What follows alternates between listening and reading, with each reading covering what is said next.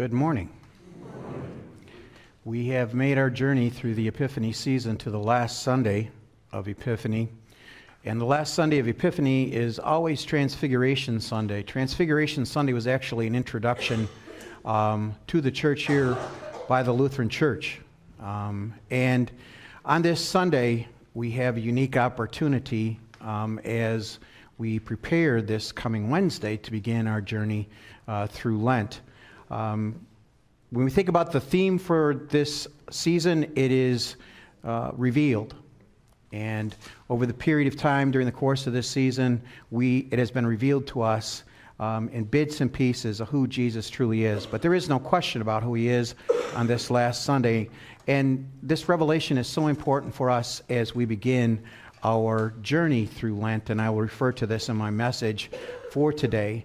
Today we're going to be taking a look at how this glory that we see on the Mount of Transfiguration is now part of us, right now, through the gospel message. And as the light receivers, we are light reflectors in our lives. And obviously we look forward to that future glory where we will be just like Jesus was on the Mount of Transfiguration. So with that in mind, we bow our heads in prayer. Dear Heavenly Father, on this Transfiguration Sunday, as we celebrate the revelation of your Son as your Son, as he reveals his glory to us, we pray that we will be filled with great courage and great hope as we see his glory revealed to us, knowing that he is indeed your Son from eternity, who has given to us and who alone can give to us eternal life.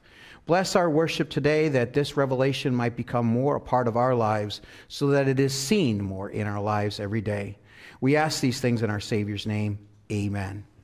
As we think of our Savior being revealed on the Mount of Transfiguration, we begin this Sunday's worship with hymn number 522, Beautiful Savior.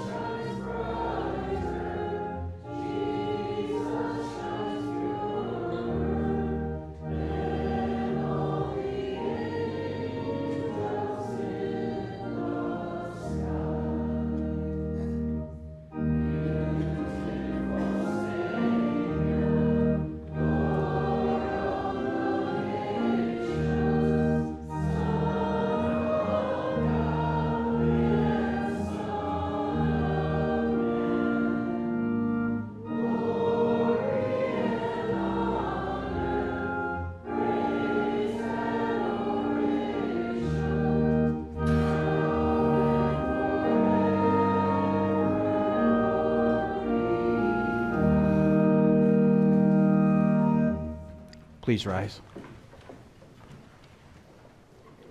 In the name of the Father, and of the Son, and of the Holy Spirit. Amen.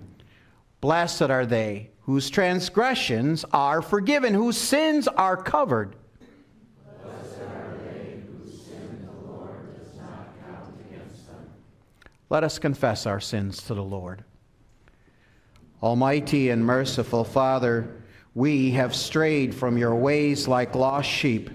We have followed what we have devised and desired in our hearts. We have offended you and sinned against your holy law. We have done those things that we should not have done, and we have not done those things that we should have done. Have mercy on us, Lord. Spare us, forgive us, and restore us according to your promises in Christ Jesus. God, our merciful Father, has forgiven all your sins. He sent his Son, Jesus Christ, to be our Redeemer and Savior. Jesus paid the penalty for our guilt by his death on the cross and freed us from death by his resurrection from the grave. We have peace with God now and forever. Amen. The Lord be with you. And also with you. Let us pray. O God, in the glorious transfiguration of your only begotten Son, you confirm the mysteries of the faith by the testimony of Moses and Elijah, and in the voice that came from the bright cloud, you foreshadowed our adoption as your sons. In your mercy, make us co-heirs of glory with Jesus, our King, and bring us at last to heaven. Through your Son, Jesus Christ, our Lord, who lives and reigns with you and the Holy Spirit, one God, now and forever. Amen. Please be seated.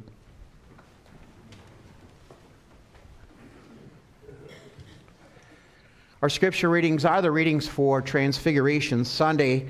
And in our first lesson from 2 Kings chapter 2, beginning at verse 1, we see how the Lord took Elijah out of this world, not through death, but took him up into heaven in a whirlwind. When the Lord was about to take Elijah up to heaven in a whirlwind, Elijah was traveling with Elisha from Gilgal. Elijah said to Elisha, "Stay here, for the Lord has sent me to Bethel." But Elisha said, "As surely as the Lord lives and as your soul lives, I will not leave you." So they went down to Bethel. The sons of the prophets who were in Bethel came out to Elisha and said to him, "Do you know that today the Lord is taking your master away from you?" Then he said, "Yes, I know. Be quiet."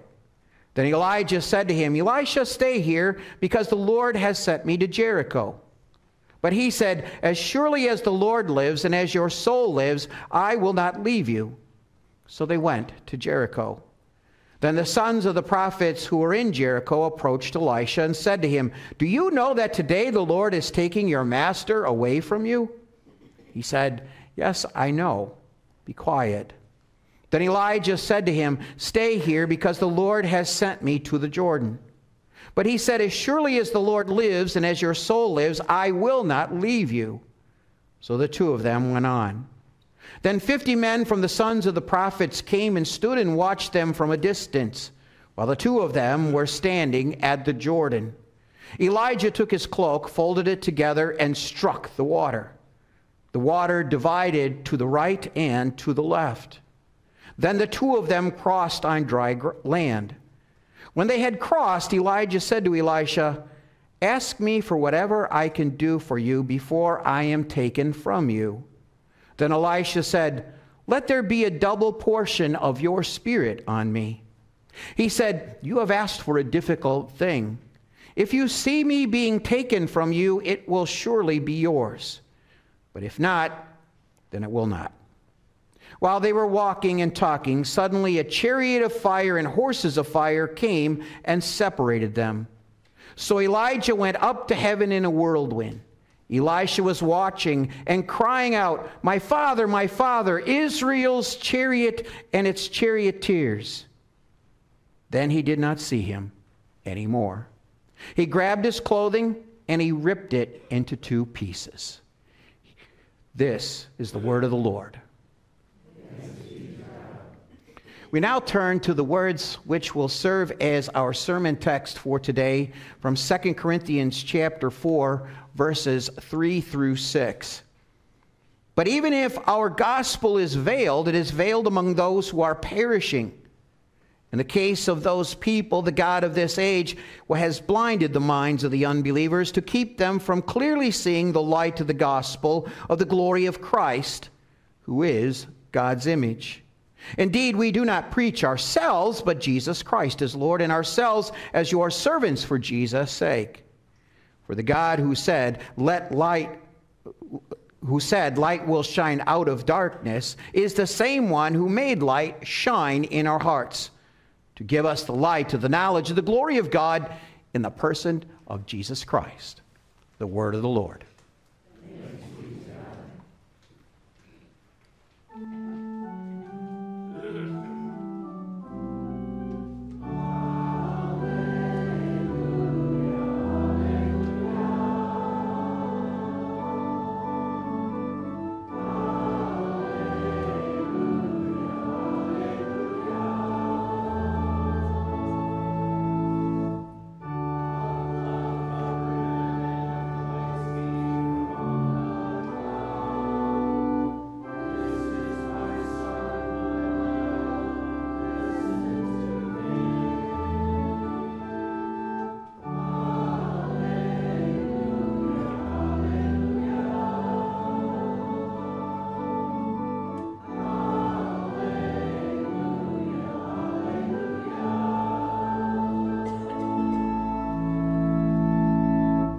Rise for a reading from the Gospels. For our Gospel reading today, we turn to the Gospel of St. Mark, chapter 9. We begin our reading at verse 2, where Mark records Jesus' transfiguration.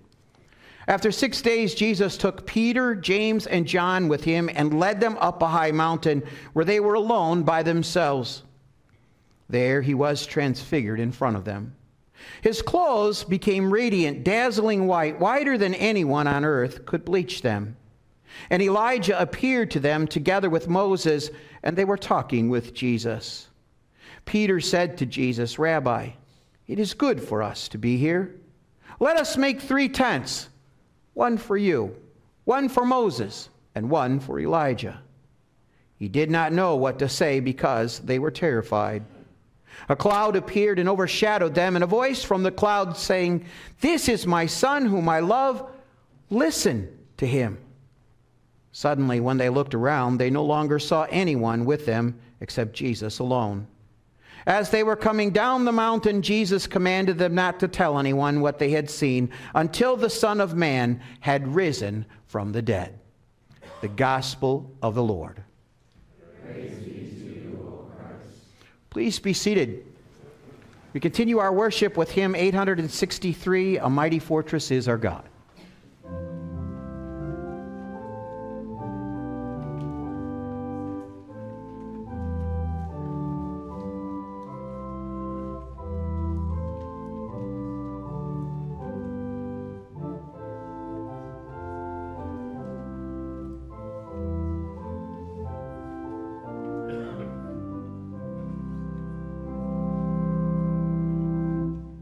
Mighty fortress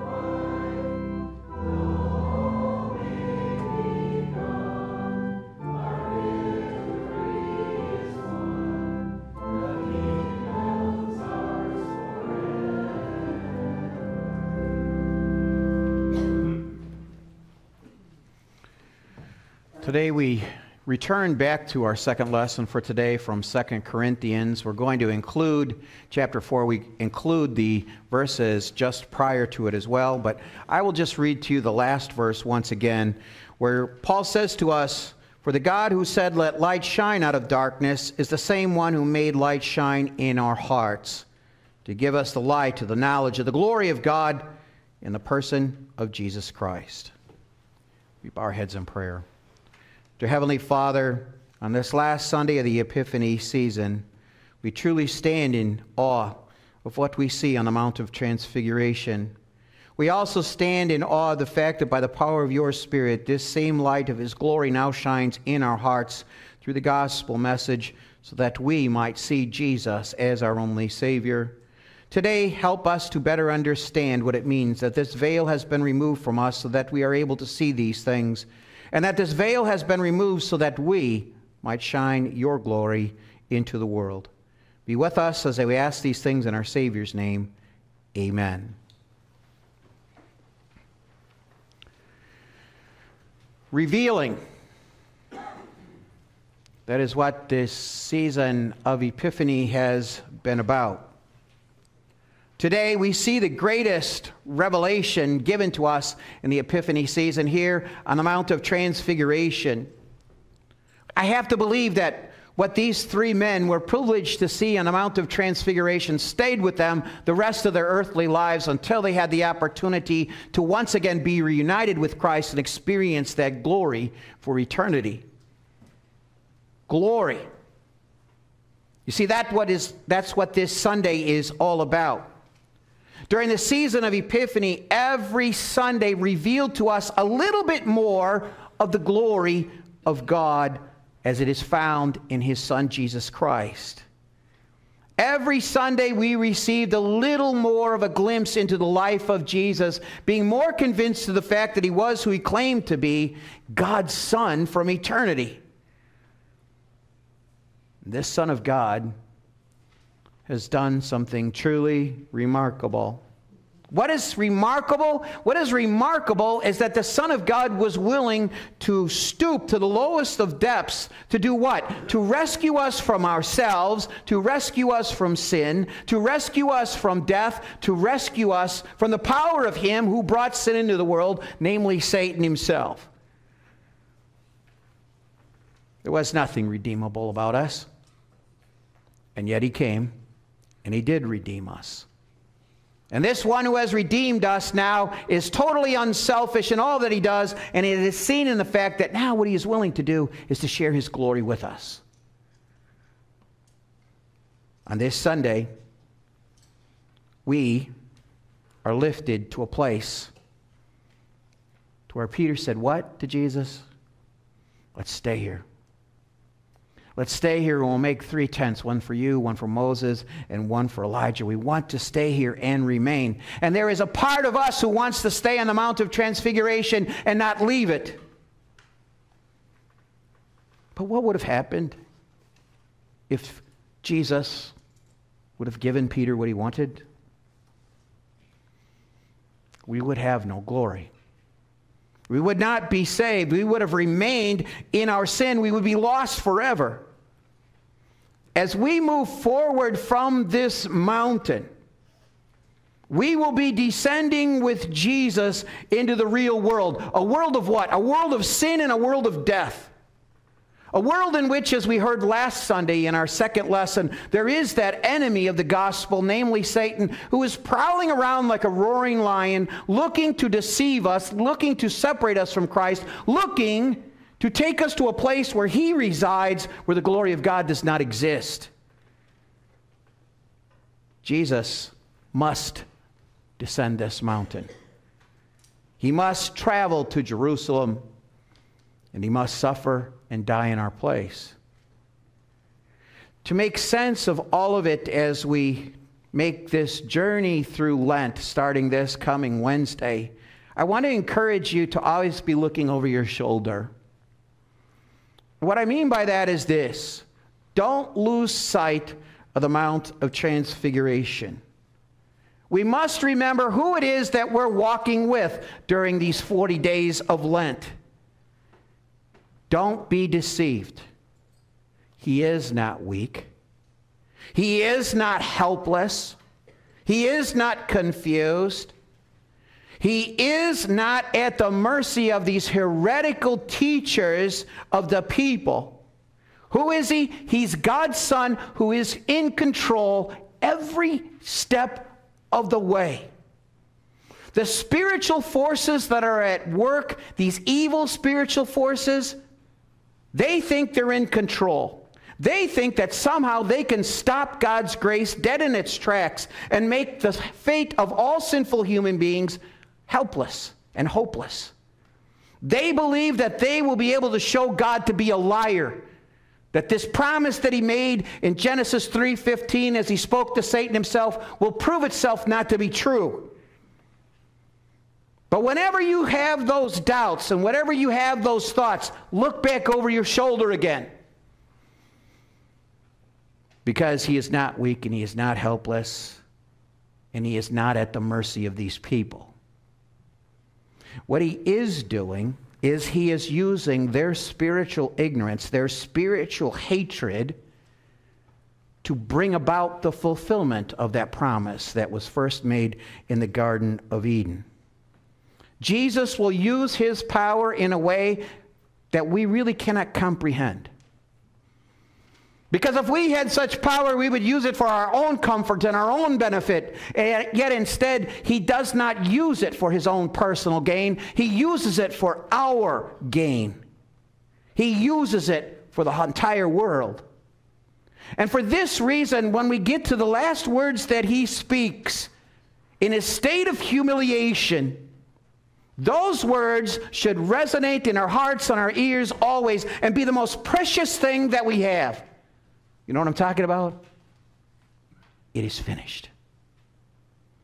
It is finished. He's not finished. It is finished. What is finished?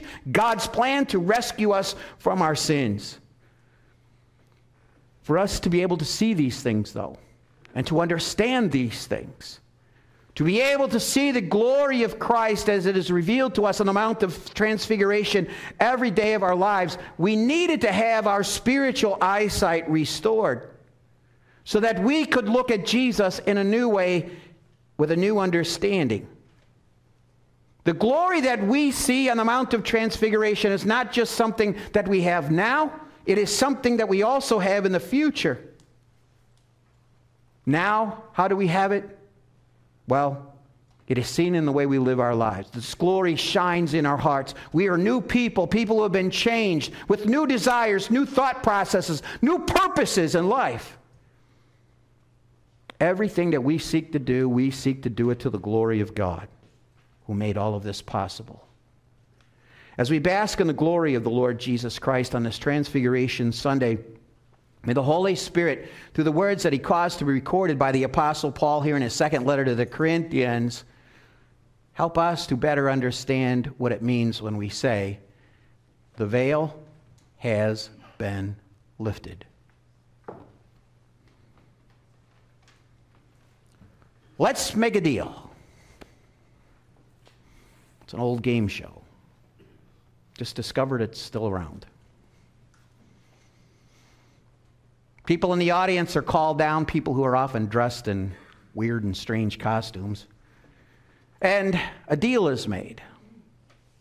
And then they have a choice of either choosing something under a box or choosing something behind curtains. But they have multiple choices. But they don't know what's under the box, and they don't know what's behind the curtain. And after they make their choice, then what happens? The curtain is taken away to reveal whether or not they chose the right one. Sometimes it's very good. Other times it's a dud. The gospel message is something that has been hidden behind a veil. Paul writes, but even if our gospel is veiled, it is veiled among those who are perishing. In the case of those people, the God of this age has blinded the minds of the unbelievers to keep them from clearly seeing the light of the gospel of the glory of Christ, who is God's image. He is saying to us that the glory that is found in the gospel is veiled. Why? Because God has veiled it? No, God has not veiled it. The message is there for all to see, for all to hear. How is it veiled? Why is it veiled? It is veiled because of us. You think about this same apostle, how he writes to the Ephesian Christians and the Colossian Christians, and he reminds all of us that by nature we are spiritually dead. Think of someone who has died physically. How much are they able to see anymore? Nothing. They can't see a thing. They can't hear a thing. They can't understand anything. And so this is the way we came into this world. Born dead in our trespasses and sins. And so as we are born in this state, we are living in darkness, spiritual darkness. And I'm not just saying some room that is dimly lit. I'm talking about an existence where you can, if you put your hand this close to your face, you can't see it. You can see absolutely nothing. It is total, utter blindness. A blindness that does not enable us to see truth. What aids sinful man to remain in this spiritual state of darkness is the one whom I mentioned a moment ago, who is prowling around like a roaring lion looking for someone to devour, namely Satan, the god of this world, as Paul refers to him. Jesus speaks of Satan this way. He says, "You belong to your father, the devil, and you want to do your father's desires. He was a murderer from the beginning and did not remain standing in the truth, because there is no truth in him. Whenever he lies, he speaks from what is his, because he is a liar and the father of lying." In Jesus, we find nothing but the truth. Jesus identified himself as being the truth, the way, the truth, and the life. Satan is just the opposite. Nothing that comes out of his mouth is the truth. There are half-truths in what he says, but his half-truths end up leading people astray and away from God, unable to see the truth of the gospel message. What does he lead people to believe? Well, he leads people to believe that reveling in sin is a good thing. Following the desires of your heart is the way to go. He blinds their eyes in being able to see what the utter consequences will be from their sinful behavior. He leads other people to believe that, well, their form of life, the things that they are doing, these things are good enough to be acceptable in the sight of God and allow one to live in the kingdom of God, namely heaven, for eternity. He leads other people to see themselves as the center of the universe, that they're gods, to be worshipped.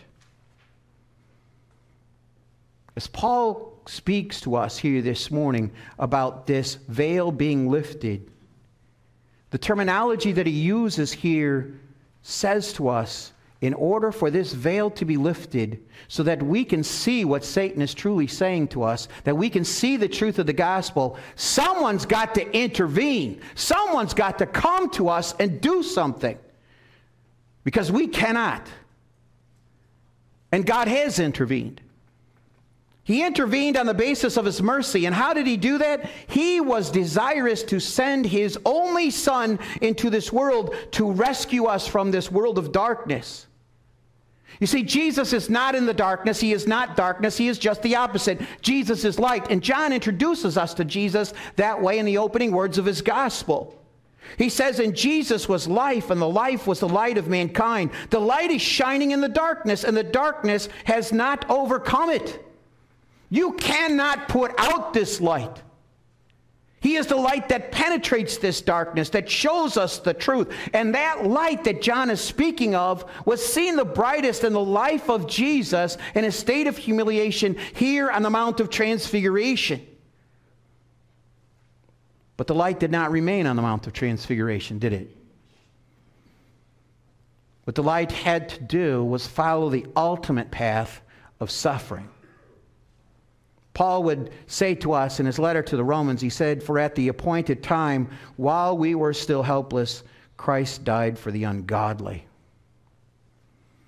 Why did Jesus refuse Peter's invitation to remain there on the mountain with his glory fully revealed? He did it because of his mercy. He did it because he loved you and me. And in that great love, he was willing to endure our darkness, the darkness of the cross. There at Calvary, he was willing to switch places with us and assume our guilt and assume our sin and assume the punishment that we deserved for that sin to make things right with God. You see, in Jesus, the darkness is defeated.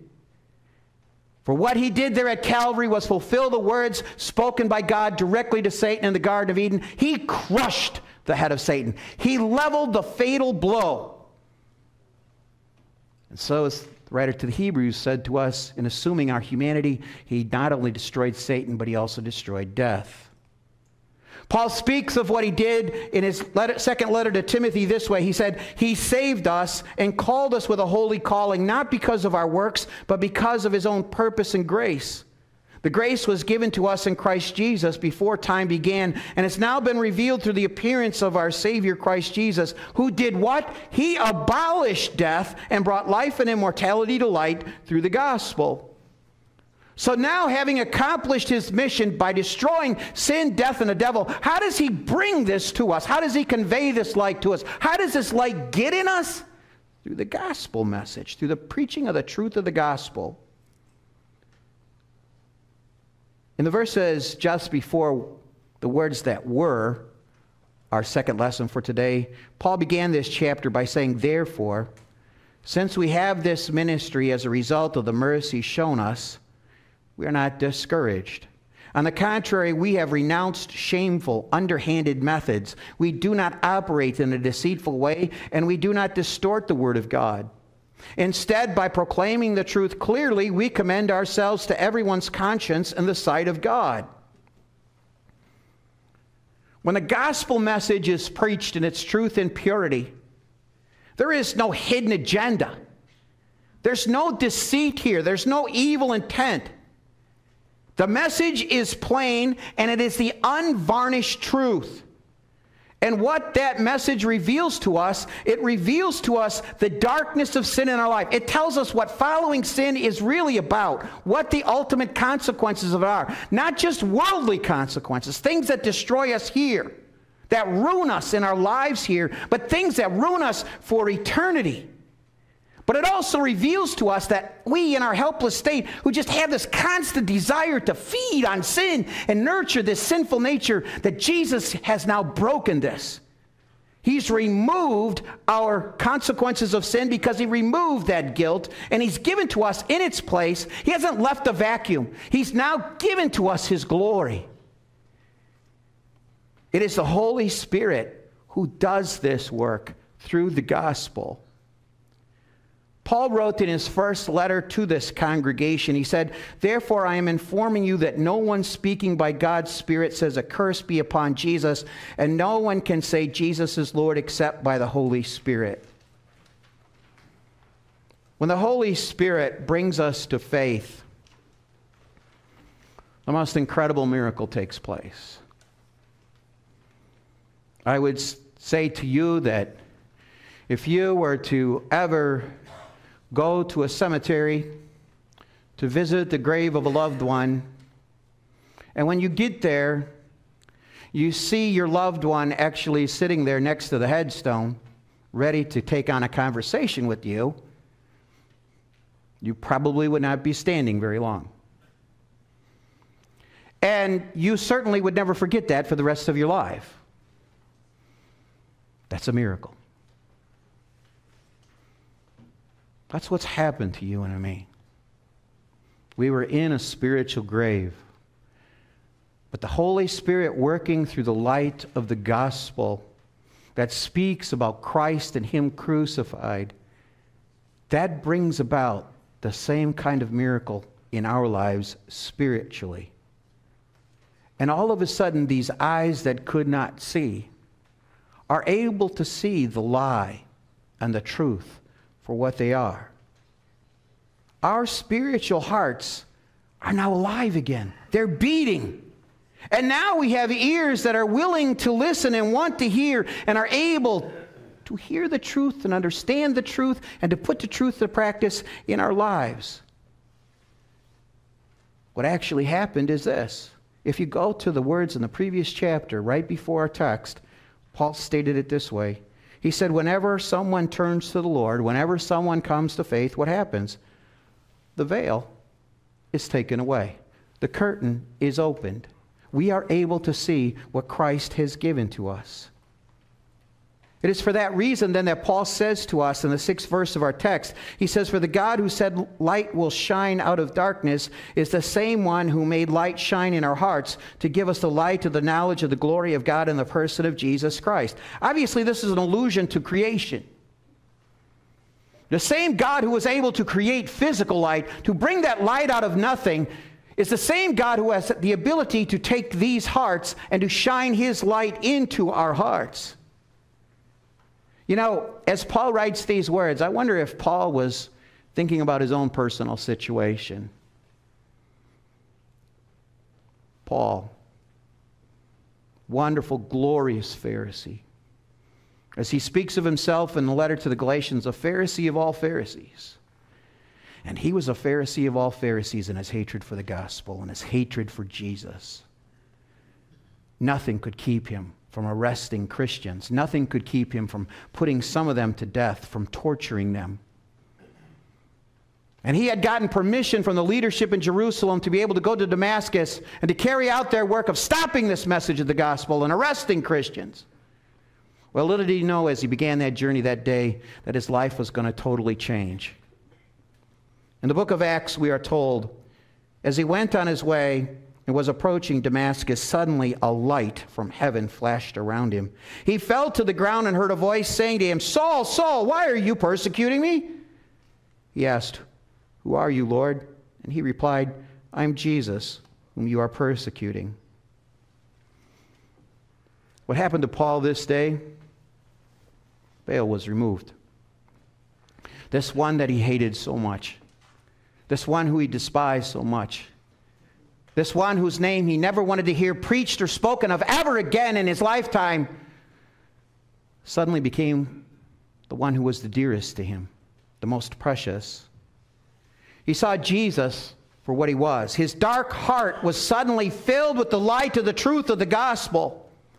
And what did the light of the gospel do in his life? It was reflected into the lives of other people. Paul lived out the words of the Apostle Peter, who said, but you are a chosen people, a royal priesthood, a holy nation, the people who are God's own possession. For what purpose? So that you may proclaim the praises of him who called you out of darkness into his marvelous light. You see, this is why Paul did not lose heart in the course of his lifetime here on this earth. He looked around and he saw how many people for whom this gospel was still veiled in their lives. But he didn't lose hope. Why? Because he looked at himself and he said, listen, if God can do this in my life, he can certainly do this in the life of anyone. Paul's message was Jesus Christ. Nothing but Jesus Christ. Because Jesus is the heart and the center of this new covenant that was established at Calvary. This is what makes this ministry of the New Testament, of the New Covenant, a triumphant ministry. A ministry that far surpasses the ministry of the Old Covenant. You and I have been blessed and privileged to receive this wonderful light, the message of the gospel. You are a light receiver. You have received that light. That light is now in you. Now, as a receiver of the light, you are now to be a reflector of that light.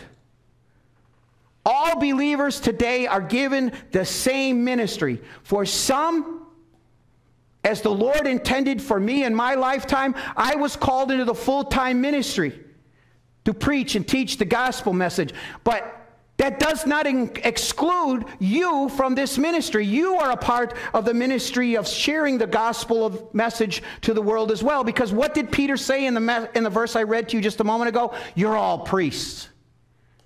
All priests who have the obligation, have the privilege of letting your light shine into the world, as Jesus said.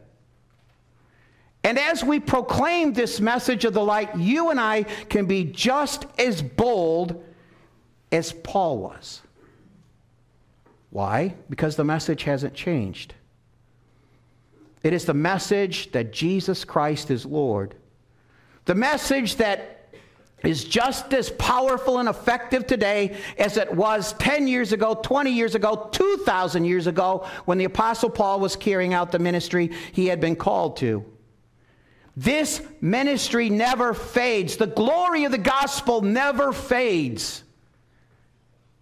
It remains just as bright today as it ever has.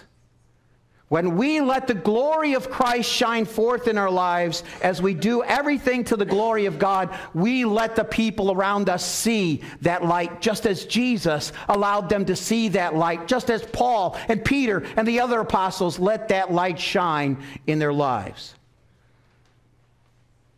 As this glory shines in our hearts through the gospel, it also gives us hope in this respect. It reminds us that what we see on the Mount of Transfiguration today is our glory for eternity. That future glory with Christ fills us with hope as we still live in this world that is filled with darkness, and the God of this age is still veiling the minds and hearts of individuals. We still live out each day with hope and joy and peace. As Paul said in his letter to the Romans in the 8th chapter, he said, "For I conclude that our sufferings at this present time are not worth comparing to what? To the glory that is going to be revealed in us." When you get down and you are discouraged and you are struggling with whatever it is, look to the Mount of Transfiguration, because that's the one in whom your hope is. Even though he goes down from the mountain, he looks weak, and he is crucified, and he dies on the cross, remember, 3 days later he rises again glorified. He's victorious. They could not stop him. And he's now sitting at the right hand of his heavenly Father, doing the exact same thing he did in his lifetime. Did you catch what I said earlier? The evil forces that were at work in the heavenly realms thought that they could somehow stop this mission of Jesus. They thought they were in control. The Sanhedrin thought they were in control. Pilate thought that he was in control. Jesus told Pilate, "You're not in control. None of this would be happening," he said, "unless I didn't allow it." That same one who was able to work all this out in the midst of all this anger and hatred works out everything for our good now, seated in his glory in the heavenly realms. In heaven, there awaits for us a glory that we cannot even begin to imagine. It's a glory that Jesus possesses, and that he, in his unselfishness and love for us, says, "I want to share it with you. I want you to have this as well."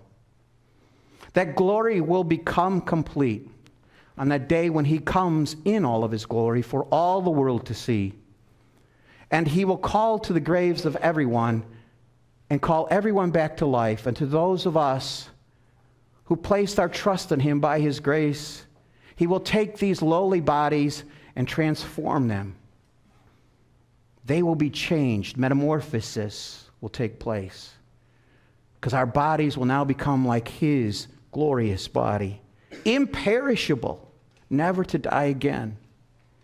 Paul gives us this assurance when he says, "By the power that enables him to subject all things to himself, he will transform our humble bodies to be like his glorious body." From that day forward, body and soul will be glorified with him for all eternity. Jesus did not bask in his glory here on the mountain. Instead, he did what?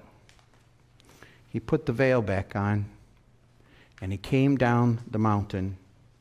Came down the mountain to endure shame and suffering, as we are going to see now as we move this week into that season of Lent. All for what purpose? So that he might share his glory with us. God in His grace has chosen us and made that choice complete in our lives by removing that veil through the preaching of the gospel and the power of the Holy Spirit in our lives, so that we now through faith see Jesus for who He truly is, our only Savior from sin. May you be filled with this glory more and more on a daily basis as you are connected with that glory in the message of the gospel, so that you might be a glory reflector into the life of someone else who does not have the light shining in their life, but that God through you might bring that light to be in their lives, so that they too might be a light reflector to the world. Amen. Please rise. May the peace of God, which surpasses all understanding, keep your hearts and minds through faith in Christ Jesus. Amen. Let us join in making confession of our Christian faith together this morning with the words of the Nicene Creed. We believe in one God, the Father, the Almighty, maker of heaven and earth, of all that is seen and unseen. We believe in one Lord Jesus Christ, the only Son of God, eternally begotten of the Father, God from God, light from light, true God from true God, begotten, not made, of one being with the Father. Through Him all things were made. For us and for our salvation He came down from heaven, was incarnate of the Holy Spirit and the Virgin Mary, and became truly human. For our sake He was crucified under Pontius Pilate. He suffered death and was buried. On the third day He rose again in accordance with the Scriptures. He ascended into heaven and is seated at the right hand of the Father. He will come again in glory to judge the living and the dead, and His kingdom will have no end. We believe in the Holy Spirit, the Lord, the giver of life, who proceeds from the Father and the Son, who in unity with the Father and the Son is worshiped and glorified, who has spoken through the prophets. We believe in one holy Christian and apostolic church. We acknowledge one baptism for the forgiveness of sins. We look for the resurrection of the dead and the life of the world to come. Amen. Please remain standing.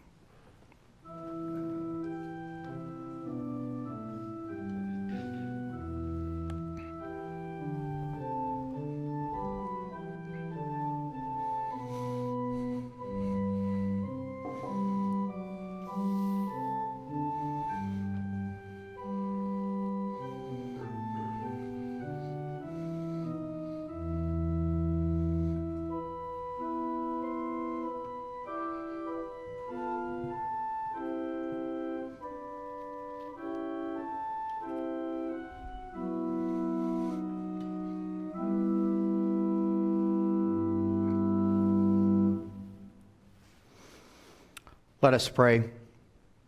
Dear Heavenly Father, on this Transfiguration Sunday, we make preparation to come down from the mountain with your Son, to once again retrace His steps that would lead to an unthinkable event. The Son of God, willing to assume the sins of all mankind, so that He, through His suffering and death, might remove our sin and give to us the glory that is His from all eternity. Help us to better understand those things. Help us to better appreciate what we have in you. Let the glory that you have given us in your Son be seen in our lives every day. Help us to think, to speak, to act in ways that reflect this glory into the lives of others. Help us to be those who boldly and without reservation and without doubt share the message of the gospel, understanding that with you, all things are possible. With us, it is not possible to remove the veil, but you can, and you have. You've done it in our lives, and you can do it in the lives of others. But that's not going to happen unless we share the gospel, unless we live the gospel every day. And for that to happen, we need to be plugged into this glory all the time. We pray that you will give us hearts that are willing and desirous to be a part of Bible study, opportunities that we have beyond our opportunities to gather on Sunday mornings and worship, to better grow in our knowledge and understanding of the gospel, Please help us to stop allowing other things to interfere with our time with you, to give us a sense of what our priorities truly are. And then when those opportunities are presented to us, make us bold, just as Jesus was bold, just as the apostles were bold in speaking the wonderful message of the truth. Bless us as we ask these things in our Savior's name, who has also taught us to pray, Our Father, who art in heaven, hallowed be thy name. Thy kingdom come, thy will be done on earth as it is in heaven. Give us this day our daily bread, and forgive us our trespasses, as we forgive those who trespass against us. And lead us not into temptation, but deliver us from evil. For thine is the kingdom, and the power, and the glory, forever and ever. Amen. Our Lord Jesus Christ, on the night that he was betrayed, took bread, and when he had given thanks, he broke it and gave it to his disciples, saying, Take and eat. This is my body, which is given for you. Do this in remembrance of me. Then he took the cup, gave thanks, and gave it to them, saying, Drink from it, all of you. This is my blood of the new covenant, which is poured out for you for the forgiveness of sins. Do this whenever you drink it in remembrance of me. The peace of the Lord be with you always. Amen. Please be seated. During the distribution of the Lord's Supper, the congregation will sing hymn number 670.